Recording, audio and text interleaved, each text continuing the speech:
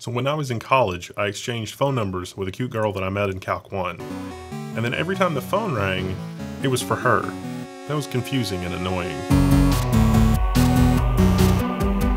The conversation that I really want to have with you about this phone is how much of a disruption it has the potential to be. So this is the ASUS ZenFone 2 that we're talking about.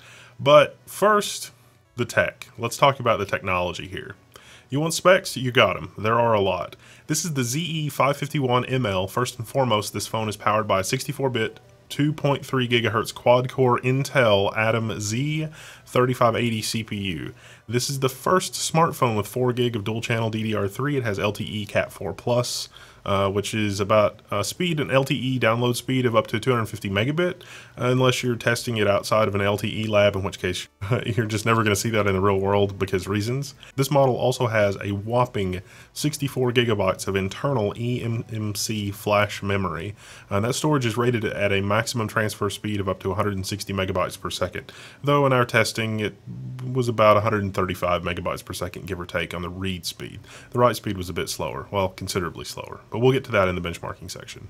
I want to also talk about the 60 milliseconds touch response time. This is probably the biggest feature on this phone. It's not really something that you see talked about, but for me, this makes the phone feel faster. And this is really kind of huge for Android.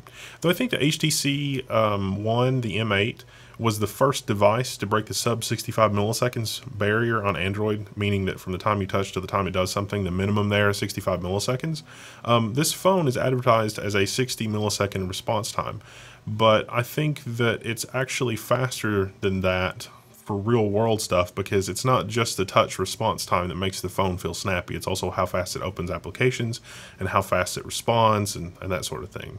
This is something that merits further formal testing, but informally I will show you what we did. Basically, I just set up two phones side by side and tapped the icons at the same time to launch Chrome, the Play Store, etc. The ZenFone 2 was astonishingly faster than the Moto X, even the Note 4.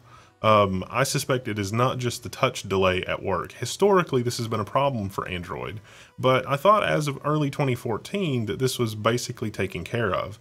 Because of this, the ZenFone 2 really just feels snappy when you're moving around, opening applications, and that sort of thing. When you touch something, it happens immediately.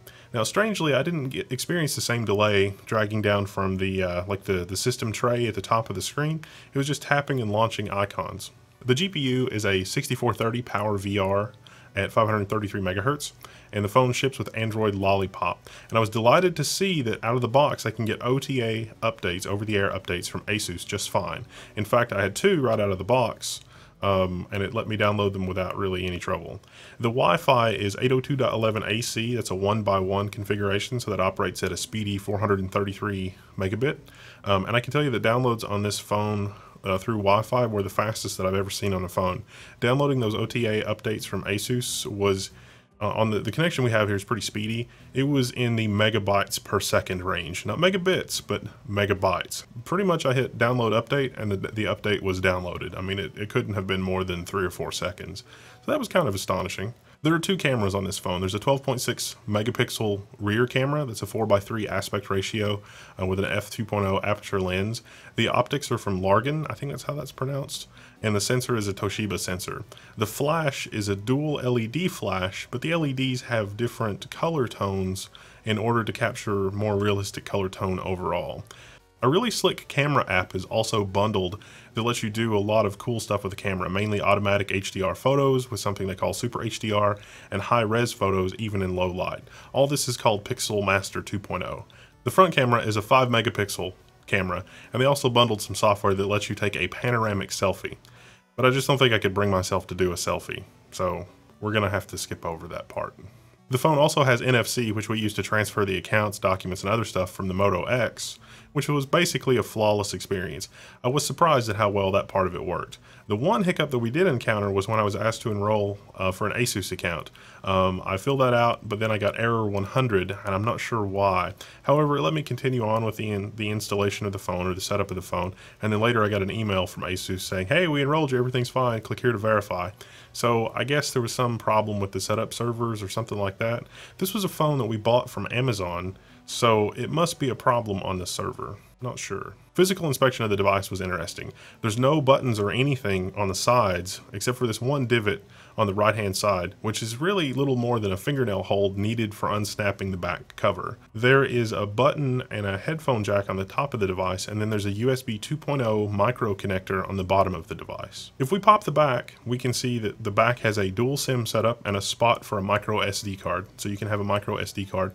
ASUS says that it will work with up to 64 gigabyte micro SD card, so you could have 128 gigabytes of flash on the phone. But we tested a 128 gig micro SD card that we had here, and it worked fine. So I'm not sure if they just haven't updated their specs, or if that's 128 gig is not officially finalized yet, or what the deal is there. But the 128 gig card that we tested worked fine. In the middle of the back, we can see that there's a silver rocker button. This is the volume control. At the bottom is a cutout for a speaker, and the battery looks like it might be removable if you take out about a dozen Phillips screws. I might be brave enough to try that after I get back from Computex, but I need this for the Computex trip. The overall design and feel of the phone, it's a beveled design. Like the Moto X or the Moto G. What that means is that it's kind of a crescent in your hand. It's thinner on the edges and sort of thicker in the middle. This actually, for me, makes it a more natural hold. Now the power button's on the top, but you can wake it by double tapping the screen. So most of the time you'll never really need to hit the power button anyway. On the front, there are 3 permanent buttons for home, back, and context. That's an Android thing. The front is largely dominated by the display. 72% of the front area is dedicated to the display. The case and screen pick up scratches really easily. I'd only had the ZenFone 2 out of the box for maybe an hour before I noticed that there were a few extremely fine scratches on the screen. I think this happened when I took the phone out and I laid it face down on the rubber mat on my desk in order to shoot the back of the phone. And so I moved it around a little bit on the rubber mat, and that seems to have caught, a grain of sand or something and scratched the display. So I don't know if that's just my bad luck or something deeper with the design of the phone, but if this is going to be a daily driver, definitely get a case, definitely get a screen protector. Now there were no headphones or other accessories in the box other than the charger. However, the charger that came with this phone rapid charges and can get to around 60% charge in 39 minutes. How they do that is something they call Boostmaster, not Beastmaster, but Boostmaster. And what Boostmaster does is it delivers 18 watts of power through USB. So we're talking about overclocking USB basically. You're going to be running USB at 9 volts and 2.1 amps in order to deliver that kind of power in order to get the phone charged to 60% in 39 minutes. So let's talk about the software on the phone. Splendid is the application on this that's kind of like Flux, except Flux sets the color temperature based on the time of day so that it sort of mirrors like a setting sun, which is supposedly easier on your biological clock.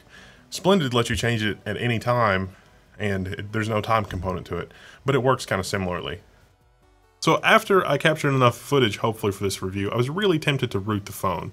Now, the bootloader is locked. I think there's a way to unlock the bootloader. I'm not entirely sure. Getting ready to go to Computex, I need to figure that out. That's sort of a big deal. I believe the bootloader can be unlocked. I know for a fact the phone can be rooted. That's totally easy and possible to do.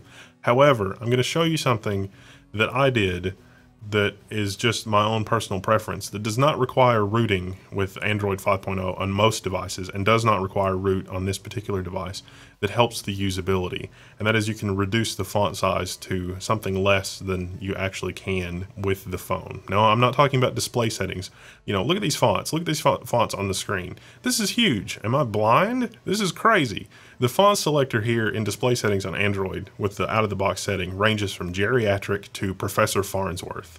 This is crazy. No. It also seems like if you select, small here, it's on normal by default. If you select small, I can't get any more emails or more items on the screen. It just makes the font smaller and gives it more white space. No, I want the font to be smaller so that I can have more stuff on the screen. This is dumb. This is not a problem with the ASUS side of things. This is a problem with Android and the DPI settings. And so what we do in this situation is we get out ADB, we install the drivers so that we can connect to the phone through ADB. We install the Android development kit just for giggles, because we're probably going to need the Android development kit to root the phone later. But you don't need to root the phone to do this. So we're going to use ADB, and we're going to use ADB to set the phone DPI. I'm not really sure what the ideal DPI is for this device yet because I haven't used it enough. I'm going to say probably between 350 and 400. Right now with this setting I'm running 400, so check out how this looks now. I've basically got an extra column for icons on my home screen. The font sizes are a lot more reasonable. Hey, I can get 10 emails on screen now. This is crazy. The web browsing is a lot more sane. It's not, everything is not in like 40-point font size. This is a much more reasonable situation in terms of font scaling. The bundled apps also seem genuinely useful for the most part. The gestures app lets you draw gestures on the screen when it's locked to take you straight to an app of your choosing based on the gesture. But there are a couple things on the phone that will, you know, tries to keep your RAM free, or that does cleaning and that kind of thing. But I was delighted because when I went to add remove programs, I was able to tap uninstall, and when I hit uninstall, it uninstalled the app. So it's not applications that are built in that I cannot get rid of. So that's nice. Okay, let's take a look at the benchmarks. If you want to see the full benchmarks, you're going to have to head over to the article at techsyndicate.com. But we've got the 3D Mark benchmarks, the Antutu benchmarks, and more.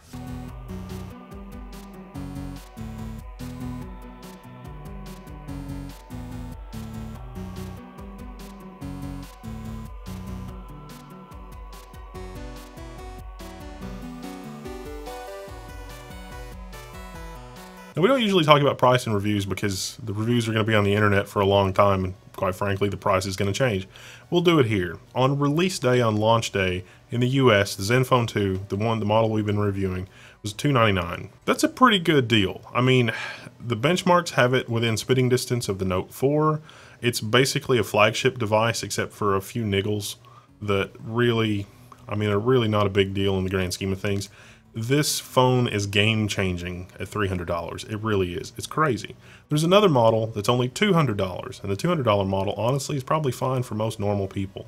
The $200 model swaps the 2.3 gigahertz CPU for a 1.8 gigahertz CPU, and it goes down to 2 gigs of RAM instead of 4. For normal people, that's completely fine. That's a completely reasonable Android phone. That's a hell of a $200 phone. That's a really good deal. I suspect that in the future, those prices are going to just come down. So if you're watching this 3 years from now, it's like, oh, well, that seems a little high. Well, yeah, they're probably not $300 anymore. But on launch day, it was $200 and $300, which is real. It's a steal. It really is a steal. The Note 4 from Verizon, if you're going to buy the Note 4 from Verizon, is $700. I could get 2 of these phones for that, and 2 of these phones would be dramatically way faster than the Note 4. So this phone is going to be a disruptor and a game changer in terms of price because you can buy it. If there's no contract, you can use it with whatever carrier you want.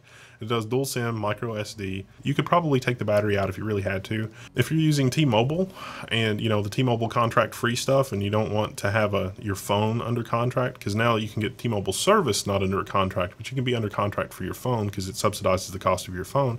This would be a really good choice for that. If you're going to use this phone with T-Mobile, that would be a good idea. But it also works with AT&T.